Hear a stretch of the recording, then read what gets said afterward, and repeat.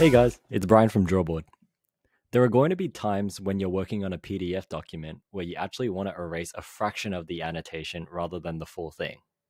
So together, we're going to go through the steps on how to use Drawboard's partial erase tool. So I've got a document over here, and let's say that I want to draw an arrow. So I mark it like this. And now what I want to do with this is that I think it's a little bit too long, so I want to erase a fraction of it. To do this, I would normally click on the eraser tool, but the default setting right now is that you would erase the entire annotation. This is where our partial erase tool comes to play. In order to activate that, what I'm going to do is I'm going to click on this settings icon.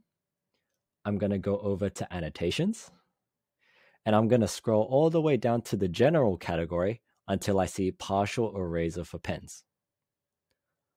Once I toggle that on and I get out of the settings menu, then the next time I do an annotation, for example, this arrow, and I want to erase only a little bit of it, I can now click and scrub a little bit of the annotation and only that part is gone.